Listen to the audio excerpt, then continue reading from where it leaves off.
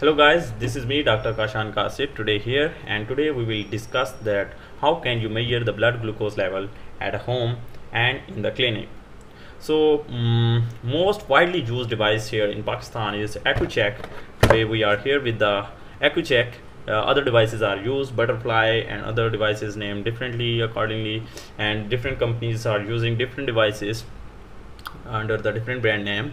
So today we are going to use this Accu Check. This is the Accu Check glucometer. This device is called glucometer, and it has a display screen over here. This is the switch button, and here is the portable system. This port is usually used by the clinician. This port is usually used for transferring the data inside it into the computer or a PC, so that data can be analyzed. So this is not of your use. So coming to this one, this is the battery or a cell area. You can see here that this is the inside it. Here is the cell, and you will always put the cell the straight. This is the curved area.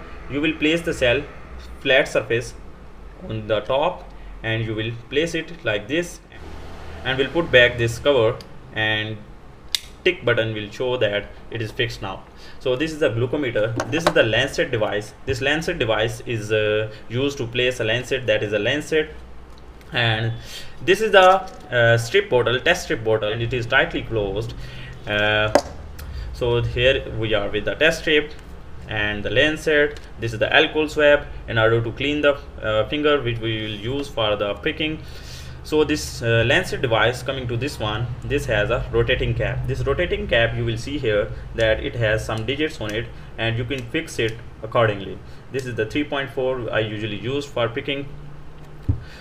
It has here the button which will turn into yellow when you will press this priming button. This is the priming button, and you will see here that it has turned into the yellow one.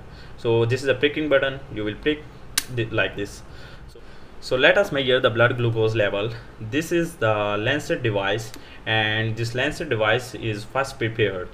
So in order to open this cap, you will apply a little force like this, and this will open.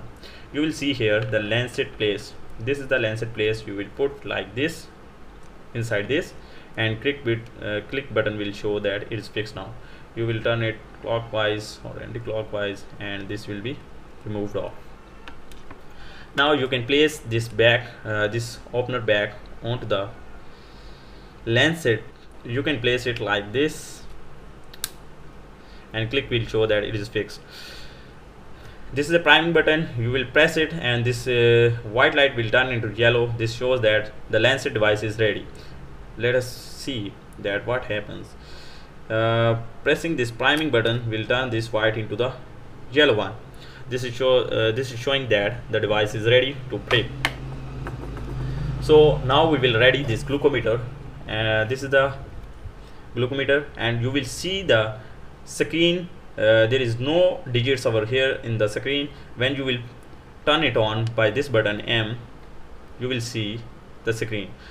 These are the previous values. I have measured the values of the people over here. This one the patient 302. This one is 174. These were the measured values. You can press it again and again, and this will give the results. These are all the results which I have measured. So coming to the first one, you have seen that this screen is showing the previous blood glucose level. So we will insert here the test strip inside this glucometer like this. The arrowhead is showing the direction of the insertion. So you will insert this test strip inside it like this, and the 888 will show that now you can put a blood drop on the test strip.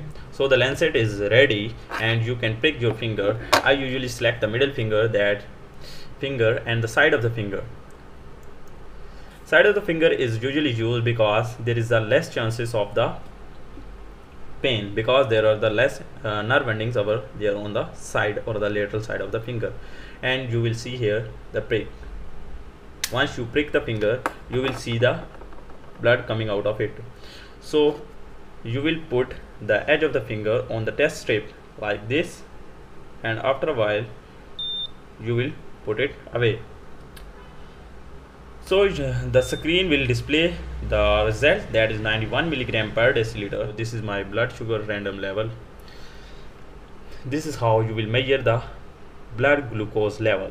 After that, you will draw this strip back and will throw it off into the bin. So this is how you will measure the blood glucose level of the patient or a random people. The fasting blood glucose level should be less than the 126 milligram per deciliter, and the random blood glucose level should not be more than the 200 milligram per deciliter. So this is all about the device which is used to measure the blood glucose level. Next, I will show you that how will you measure the blood pressure of the patient. So thank you very much for listening. This is all about today.